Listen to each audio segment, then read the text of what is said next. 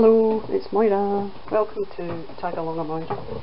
I'm planning on making a couple of vintage themed tags here for some journals that I'm working on. So I've just cut some card. The card I'm using is, I think it's called hot pressed watercolour card. I've got one that's slightly bigger because what I'm actually going to do is I'm going to collage that whole thing. I'm going to cut it using a circular die, so I'll do that last. But meanwhile we'll start on these two. I'm just going to use this piece of Edith Holden under my work surface so that I can glue with gay abandon. I also want to cut some, what do I call it? Some paper, just book pages, so that I can use these as background to the collage itself. So I'm just having a look at what I've got here on my desk, and I'll be using that.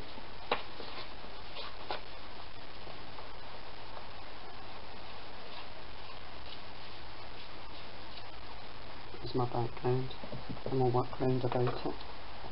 But that needs to be quite so big. My glue that I'm using today is Liquitex matte gel. I have to admit that of all the glues I've tried, this is probably one of the ones that I prefer. I'm quite sure everybody's matte gel mediums will be pretty much the same. It just so happens this is the one that I bought, so, and it worked out okay, so I've kept using it.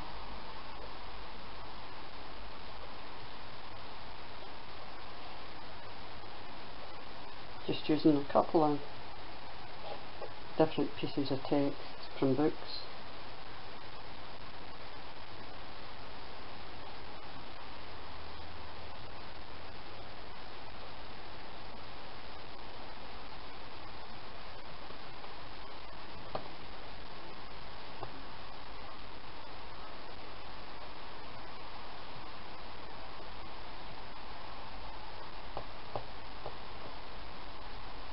And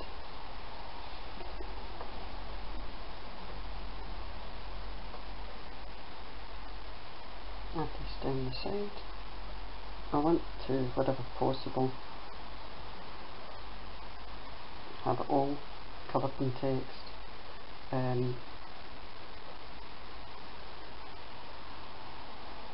Once that's dry, I'll be planning and go over it with a little bit of gesso.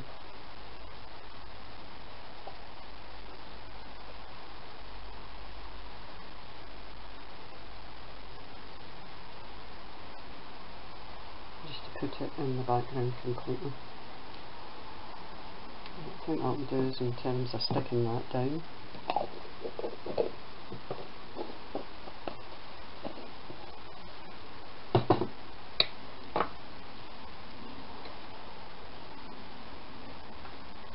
I think I've done a pretty good job of gluing it to mind of holding. Right, there we go. That's those stuck. Basically what we need to do now is dry it, and then we can start trimming around it and using the gesso on it. So I'll do another one. I'm just going to put that out of the way to give it a chance to dry. And bring in the next piece of card.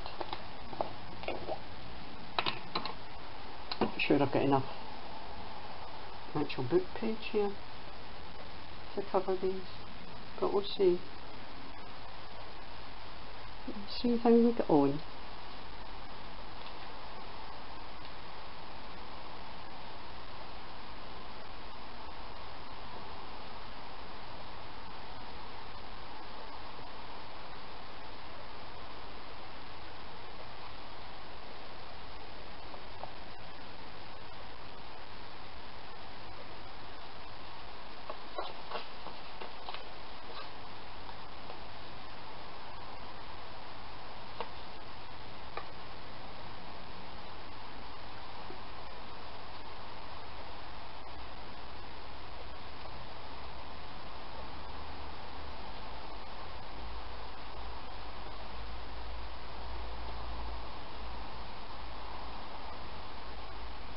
think, let me see what else I've got here.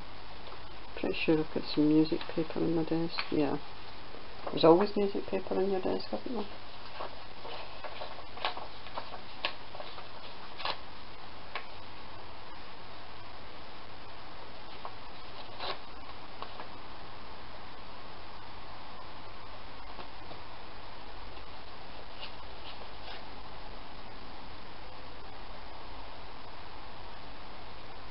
Just going to run that down the side here.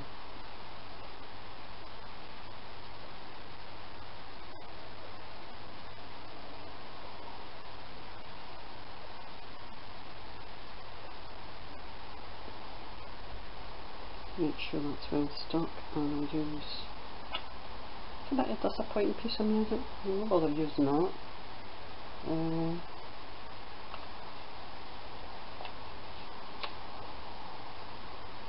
I'm going to use that down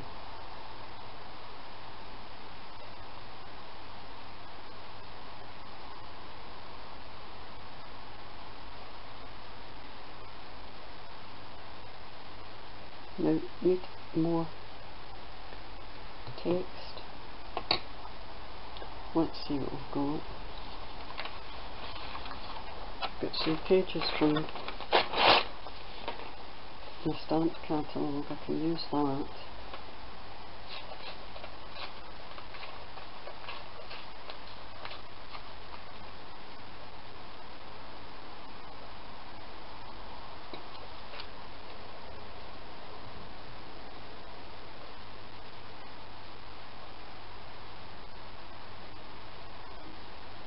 And I've also got, I've actually got some newspaper here that I'm planning on using.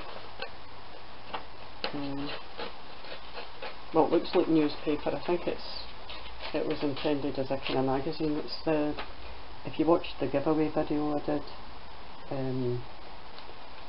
with a kind of Frenchy vintage junk journal that was made from card, but I'd covered it with a magazine cover that effectively looked like newsprint. This is more of that, so I'm going to add that to the bottom there. Oh, I want to try and keep it straight.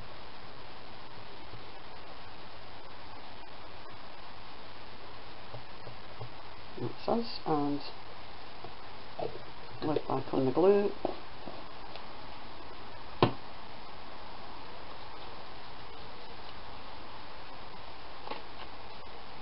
Well, it's really stuck to make it a fold. Just as well I wasn't planning on using this page either. Oh. Right, that's us. That needs to dry before we can tackle anything else. So I'm going to leave that to dry for a minute or two, and then we'll do the next bit. So the glue is dry, and I've now cut them down to take off the excess that was hanging over the edge. What I'm going to do next is add just the least bit of gesso round some of the joins and the text, just to kind of blend it into the back a wee bit. It doesn't need to be an awful lot, just to kind of distract a wee bit from the text. What I'm doing is I'm putting my finger in the jar or pot of the gesso. This happens to be Art Basics heavy gesso that I'm using. Trying to scrape it off a wee bit so that it's not terribly thick on my hand, and then just going over it slightly. I'm not looking to completely obscure everything, just distract a wee bit, make it a wee bit faint, well, in patches, you know. I mean, it's no, this isn't an exact science. I think that'll do me for that one, and we'll leave them to dry now. Go to this one.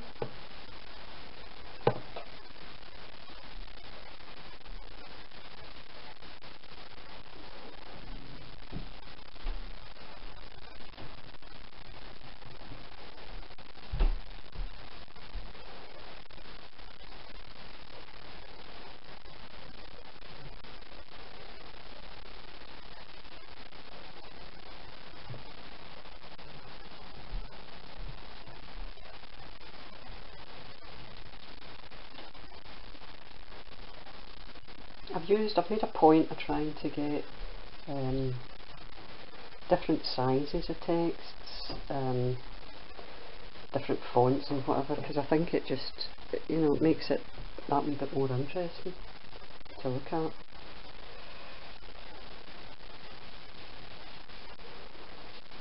That'll do us. Now, leave that to dry. So, some time's passed, not really intentionally on my part, but it just so happened that other things I had to do. So we're now at the stage where we need to think about getting a focal point for these tags. I'm just going to work with whatever I've got on my desk and hope that I can make it work. I've got a couple of images that I had cut out earlier, and I'm going to use those, and I've got some leaves that I die cut. I thought I could maybe use those. I don't like that one so much because there's a bit of black in it. So I can maybe use those. And I've got a couple of these wee bits that were die cut from when I made frames the other day. So I figured, oops, those could get used. Don't like that one so much. That's fine. That's okay, but it's not great. Let me just have a wee look at what I've got on my desk here to see if there's anything else I could use. I was trying to keep them to kind of pinkish. I like that one. Pinkish shades. In fact, I was swithing in terms of I like things fairly neutral, I have to say, and occasionally I will add a measure of colour. In these I'm going to add some distress ink just to give them a wee bit of a pinkish tinge, because it will match in quite well with the images of the ladies that I've picked. They're kind of predominantly pinkish, if you know what I mean. There's just an air of pink in them. So we'll start by going over the edges here with Victorian Velvet Distress ink, just to add a wee bit of, now wait a minute, my wee bit thing is coming up here in the corner, so that's not stuck very well. So we'll just use a wee bit of glue there. Well, I would if my glue came out. Hold on. Take the pin out the other bottle.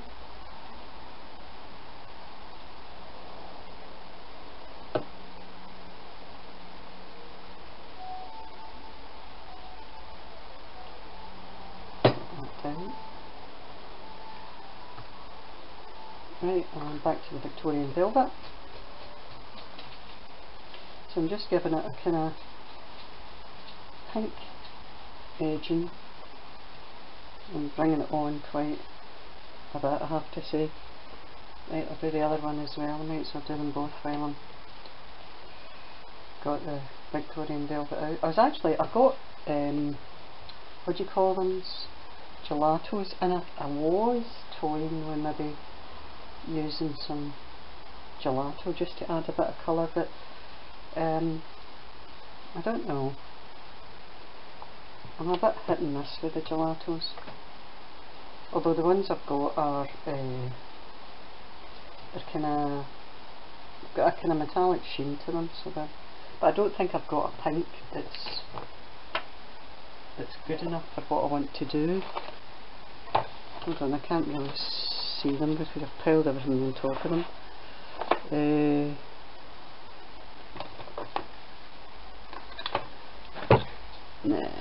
Nah, they're not the kind of shade of pink I'm looking for. So if I was Yoda, or not Yoda, if I was Obi-Wan Kenobi, I would say these are not the pink I'm looking for. So I'll not bother with them. but I will, here's my Victorian velvet again, I'm going to go round the other bits and bobs that I'm using. So for my focal images, I'm going to go round those with a Victorian velvet.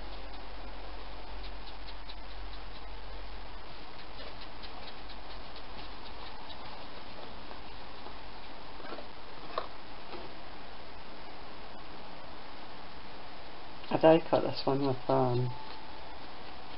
a heart shape because I just thought it added a wee bit of interest.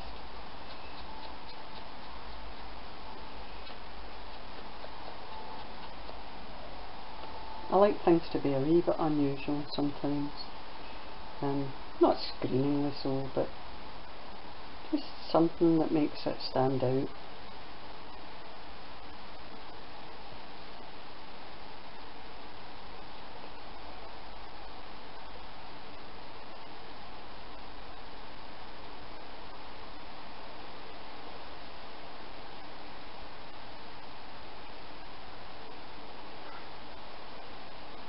It's exceptionally windy here today. I've got my door open just now for the dogs to get in and out because most of the morning it was raining, so they haven't exactly had a lot of fun running in and out to play. So the theory is they can go in and out as they want just now, but I'm not sure they're that fussed. We're not long back in from our walk, so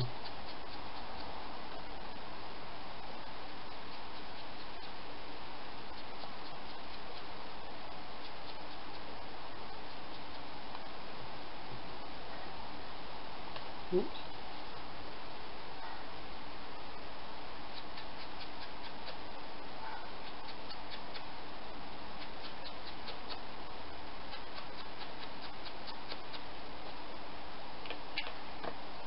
Do you know what I can say with my hand on my heart? I very rarely seem to be able to make what other people would say a quick tag. Right, so I'm just going to dot things about on this. I've also, for the top, I have some fabric which is kind of pinky florally. It's too big actually, I'm going to cut it down a wee bit. I don't think it needs to be quite so long. I'm going to use that to do my wee kind of handle on my tag. Right, so I'm going to, I also have die cut this, which is just a kind of geometric type thing, and I fancied putting that in my tag. So it's very intricate and there's no way under the sun I'm getting it all to stick down easily, and I need to watch because of this metallic cardstock. You see, if you've used too much glue it can be quite noticeable, so I need to try and just watch what I'm doing when I'm adding the glue to it, because I don't need to add a ton. I want to make sure that it's kind of stuck down. I'll dot some stuff on top of it so that it's, you know, to make sure it's definitely stuck down. That way I don't need to glue every single piece of it. But there should be enough to hold it in place.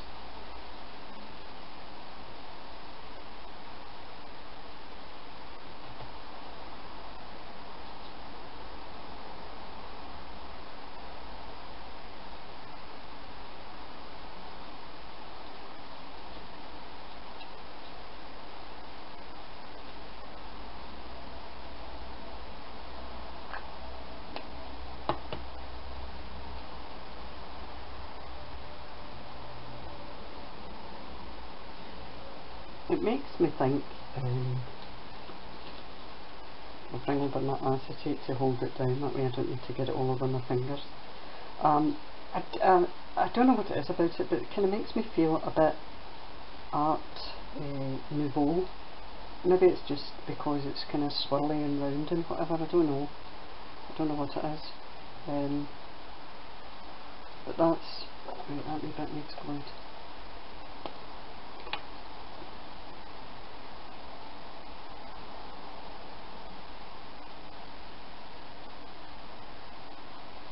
No, that's not working, so hold on a minute till we do that, to make sure we've definitely got some glue on.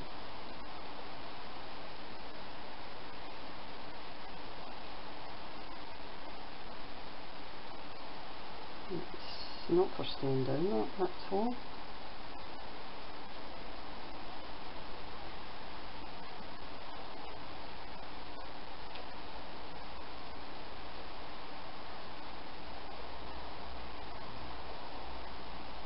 There should definitely be some glue on it. I definitely put glue on. I think it just needs held down in place.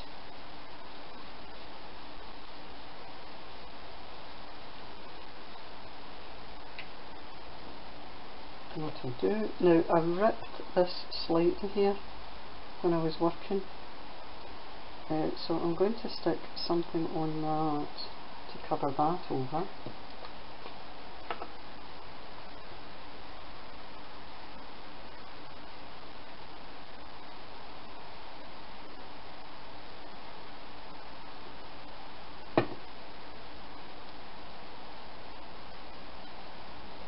These are actually quite big tags. I think they're too big for the journal I'm actually working on at the moment. But that's okay, it's not as if they'll go to waste. There will be another journal, I'm sure.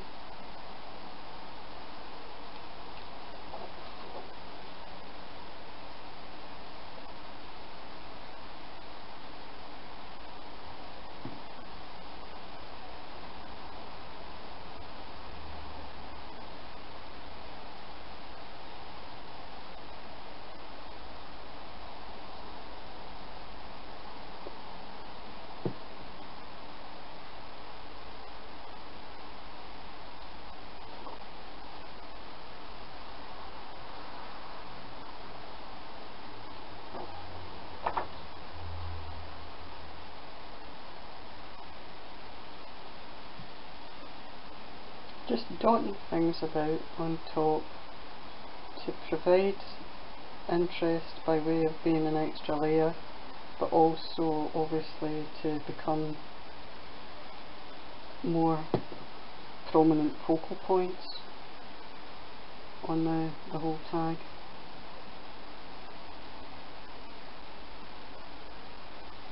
I think I'll put one more leaf up there.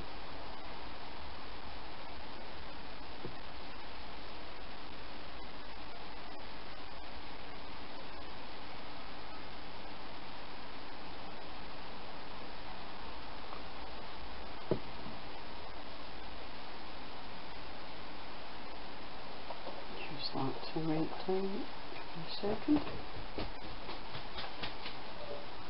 If I use this, then there's less chance of me getting it all over my hands to subsequently touch something else.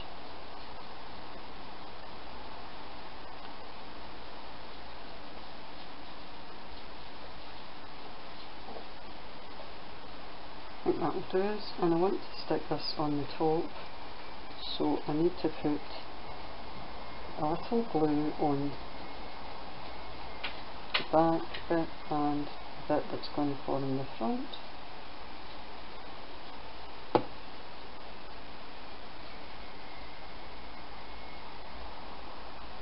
And then stick these on.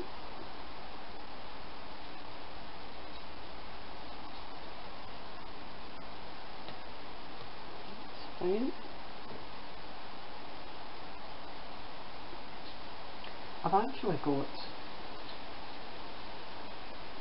I've got some letters. I die cut some letters earlier as well, and I'm thinking, letters and numbers I did, I'm thinking I might just add those over that as well. just for added interest. No rationale to which letters I used. This, I took the A, B, C and D, I cut, I think. So we're going to shove a B here.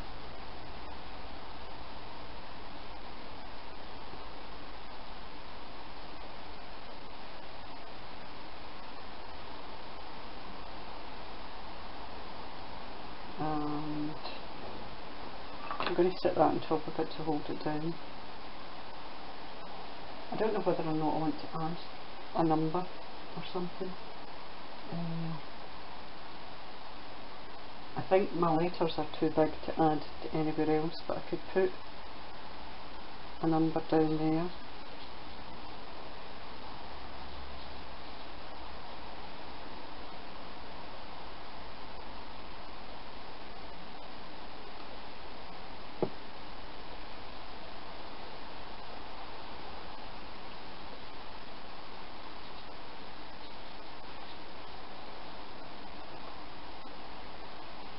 Right, I think that's going to be that tag.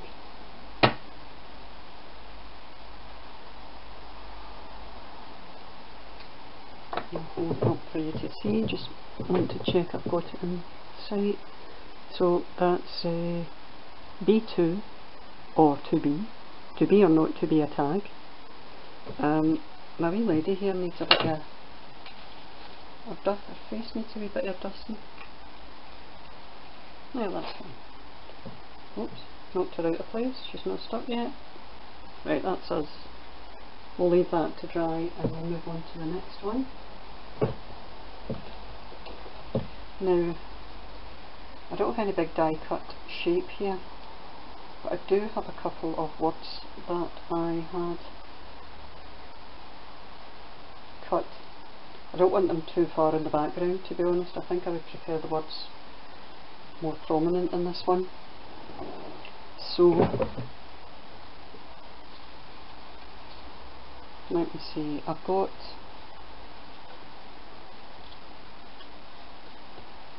a wee bit of music I could add. No, don't like that. I've got my leaves.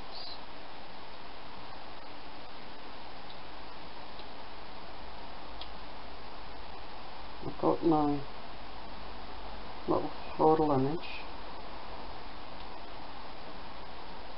I've got my lady, which has been cut with a heart shape, and we'll put her at a bit of a jaunty angle. And I think once we've done that, the two words I've happened to die cut are moments and everyday, but I think everyday might be too much for this. I think I'd be better off with moments, and I'll explain to you why. I quite like my words, when I'm adding a word like that, to be at the side. The problem with everyday is it's got the bits coming down for the Y's and it's got the big bit for the D, so if I sit it that way, the word itself is quite far in. If I turn it that way, the word's still quite far in because of the D, so we're going to leave that. We'll use that, and I shall maybe add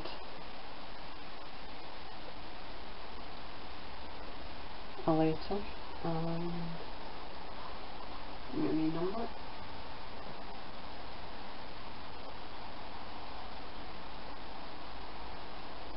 I can add a wee number down the bottom there. And again, I've got a bit of that fabric for my thing, my wee tab up the top, so I'll just cut a wee bit off that because it's too long.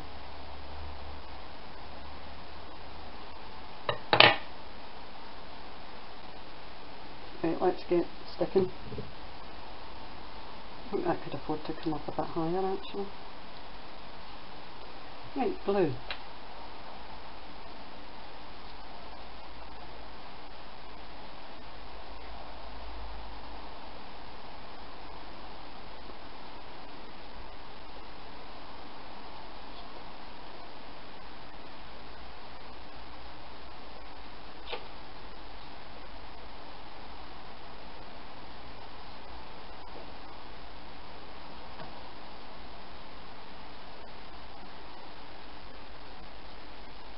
prefer when I'm doing things like this if the colours coordinate reasonably okay. I mean, don't get me wrong, I think the journal I'm making, well, in the event I don't think these will fit in the journal I'm making, because I think the journal's smaller than this tag. But what I was going to say is, I think the colour of the journal itself, I'm not overly concerned about necessarily matching that to the tag, but I do like when I'm making a tag, you know, if it's predominantly pink, I wouldn't suddenly have something that's maybe yellow with it or something like that. Do you know what I mean? I prefer for things to kind of reasonably coordinate.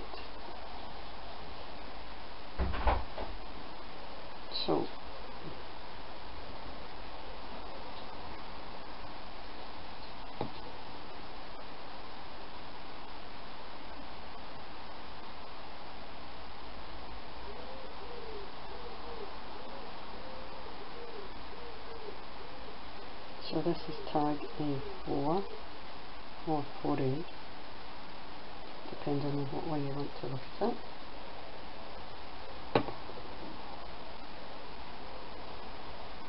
I'm just going to have that at the bottom. Now my moments is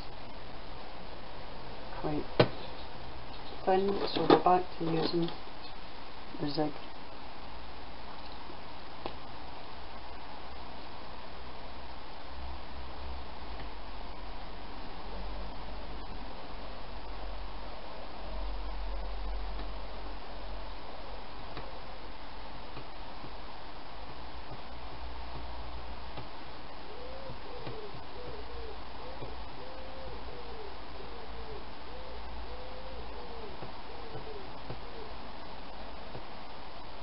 I think that's fine.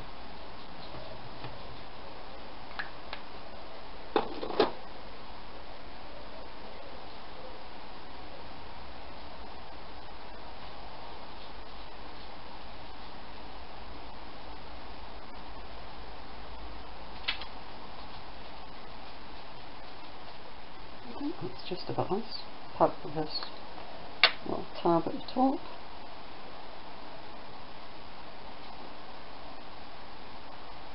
Glue on these.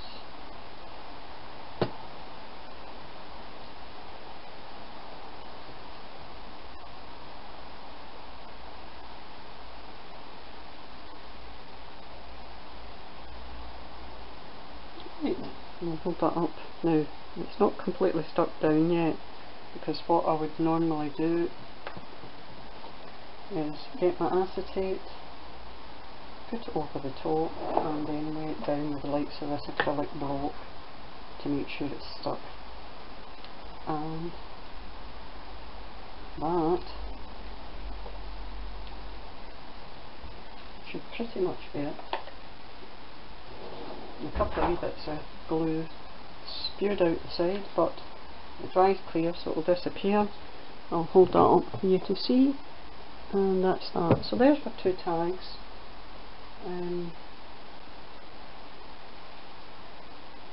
Just basically using stuff I've got lying about. Hope you like them. Hope you learned something. And I'll see you all again soon. Bye!